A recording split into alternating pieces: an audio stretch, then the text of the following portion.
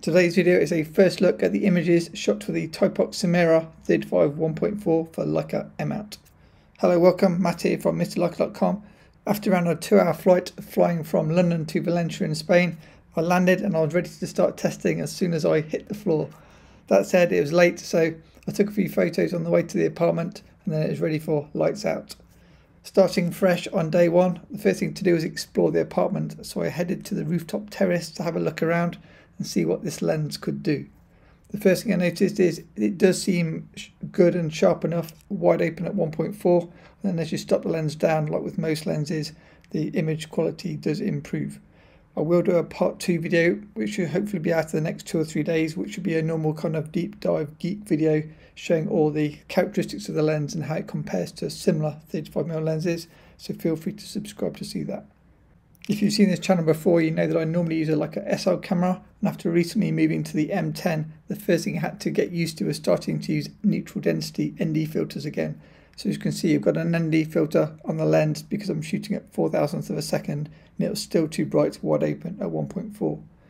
The other problem I had was this lens does flare when shooting towards the light, despite what other reviews have said. I've done some serious testing and I can 100% confirm that this lens does flare, and you will see it throughout this video.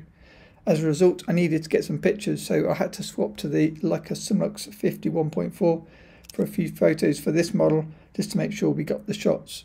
Also, it's a nice way to compare. This is how the 50 1.4 looks compared to the 35 1.4 photos you'll see for the rest of this video. As you can see, I had the lens hood on, but when you're shooting in low light, the sun still kind of misses the hood, so the hood doesn't really help. So I did try using the hood, but for the most part of this video I ended up taking it off to make it a smaller, lighter setup. We headed out into the streets to look for some light, and this is me shooting with Claudio again. And yeah, I normally shoot models backlit, and so that can be a bit of a problem when shooting a rangefinder camera such as the M10 and with a lens that flares. So had to kind of change up my setup a little. You may also notice in some of these photos that I think I've got a problem with my shutter at 0.004 of a second. There's a little black mark at the edge of the frame. Next, it was time to do a bit of street photography with the Thypoch Simera 35 1.4 and make the most of the amazing low light you get in Valencia in evenings on a sunny day.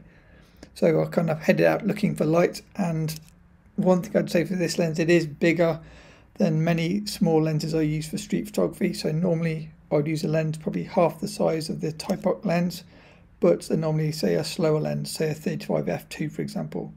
I will compare to alternative lenses in the part 2 video with side-by-side size comparisons and image comparisons. That said, you can get very nice image quality and nice subject background separation if you get close enough to your subject. That's less useful for portraits because you will get distortion, but for street photography and say objects in a scene, if you get close you'll get some nice kind of separation and fall off, as you can see in some of those photos. If you're wondering about the colours from this lens, all the photos in this video are edited with my Leica M10 new preset pack that I'm currently working on, and so it's not a true representation of the colours, but in part 2 I will share raw and edited files so you get a real idea of what this lens looks like and kind of the contrast and the tones and things like that. I was very pleased with the image quality I was receiving from this lens. I have used more expensive lenses and cheaper lenses, so to name a few, lenses like the Leica Simlux that many of you may be thinking, how does it compare to? Some reviewers have said it's slightly softer than the Simlux and slightly softer than the Zeiss Distagon 35 1.4, but as someone that has owned the Voigtlander Nocturne 35 1.4, I would say it's definitely sharper and more corrected and maybe more modern looking than the Nocturne, but it is twice the size, so it's one of those things you need to weigh up. I was literally shooting this lens from first light till dark every day for 4 days to see what it can do in as many different conditions as possible. Here you can see me shooting in the last of the light on the rooftop, and then it was time for an early start the next morning. After seeing forecasts for blue skies, the plan was to walk around 40 minutes to the City of Arts in Valencia, take photos as I went along the streets before it got light, and then get there before the birds woke up to catch the sunrise coming up over the City of Arts buildings. As you can see, the colours are fantastic from this lens, and so I pretty much had the place myself. There was me and a few runners, and that was pretty much it at that time in the morning.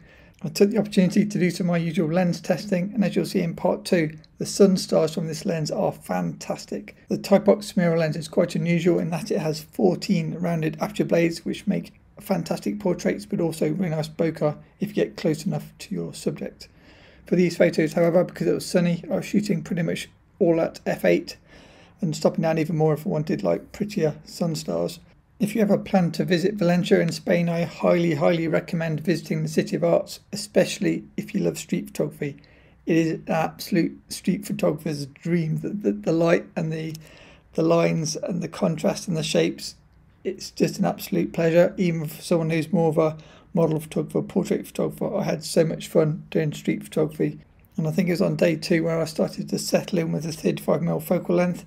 I'm sure many of you would argue that if you could only have one lens for your, say, Leica camera to do everything, then perhaps the 35mm focal length would be the best lens to do all types of photography. That being said, some of us prefer, say, wider lenses such as 28mm, and others prefer tighter crops such as 50mm. Let us know below the comments what you prefer. You're a 50mm guy or 35? I guess you're 35 if you're watching this video. As you can see, once you get the hang of the 35mm width, it can be very rewarding if you have like enough space to work in and it's not too tight, so you don't feel like you're cropping in too closely. With the City of Arts, it's such a big place that you can walk up to things to get closer if you need to, and also back up if you want a bit more in your scene, as you can see from some of these photos. My next plan was to try and get high to get a different vantage point and then look down, and I was rewarded by that little person walking along the path. As I looked around, there was pretty much photo opportunities in all directions. As someone that often complains about the short winter days and lack of light, I have to say that winter is better for light for street photography because you get the low sun and those long rewarding shadows. So I think Valencia in particular, places where you've got sunshine during the winter months, is especially good for street photography because you get, as I say, the long shadows and lots of light play that you can work with. This is slightly different in London because it's normally grey and so there's no light, and so there's no light to work with, and so you have to change up your setup slightly. As you can see from my big grin, I think I was way too happy from either too much light exposure or lack of food. So it's time to head back to the city and get some breakfast. I'd already been out for about 5 hours and it's roughly an hour walking back through the nice park, so I know I'll be taking more photos on the way back. Now I was also testing other lenses such as the Voigtlander Ultron 35mm f2 and my Leica M240, so in the part 2 video I'll share results also with the M240 so you can see if there's any difference to the M10, and then also how the photos compare with similar 35mm fast-ish lenses, 35 1.4, 35 f2, etc. After a quick break for lunch, it was time to meet up with Jana for some model photography, a model that I know from our previous visit. So as you can see me here in action, this is similar to the videos I share on Patreon if you're into model photography. I normally talk about lighting, posing and things like that. As I say, I'm normally a 50mm guy, so I was interested to see what I could do with a 35mm lens. As always, a huge thanks to my amazing patrons. I will share some of these behind the scenes full videos on Patreon when I get a chance. As you can see from the light on Jana's face in some of those rooftop photos, we were running out of sunlight really quick. We did these few photos inside and then we said we'd meet again the next morning.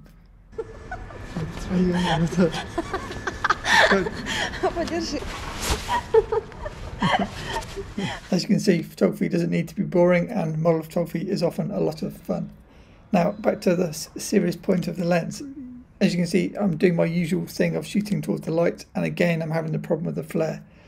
You can see if I'm using my hand I can get good photos or usable photos, but it is a bit of a pain having to use your hand to protect the lens from flare. I could see this guy watching us, so I framed him up as part of the shot and then got closer for the usual types of portraits. Back to the lens flare. For normal types of photography, when you're not pointing the lens directly at the sun, you shouldn't really have any problems when it comes to flare. You might get a little bit if you're shooting like sunstar type photos. This is a multi-coated lens like most modern lenses, so you don't really need the lens hood, and without the lens hood you're saving a bit of weight and a bit of size as mentioned, and it stops the lens being so front heavy. The camera will balance without falling forward without the lens hood attached. It's also worth mentioning that you can use flare as like a creative advantage. Some lenses with zero flare can maybe be a bit too boring and a bit too well corrected. So it's just learning the capabilities of the lens that you're using and then using them to your advantage. One big advantage of this lens is it will focus to 0.45 meters, and so that's really good for, say, food shots, or if you want to get that extra subject background separation. It's then time to do some night photos.